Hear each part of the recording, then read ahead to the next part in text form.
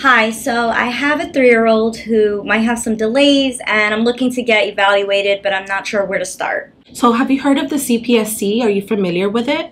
No, if you can tell me more, that'd be great. So the CPSE stands for the Committee on Preschool Special Education, and it helps children between the ages of 3 to 5 years old get any services, evaluations, and just additional resources that they can provide for your child in the case that they turn out to be eligible. Is this free or would I need insurance? No, it's absolutely free, and you can call Include NYC's helpline to get more information and individual guidance and assistance. Okay, great. Thank you.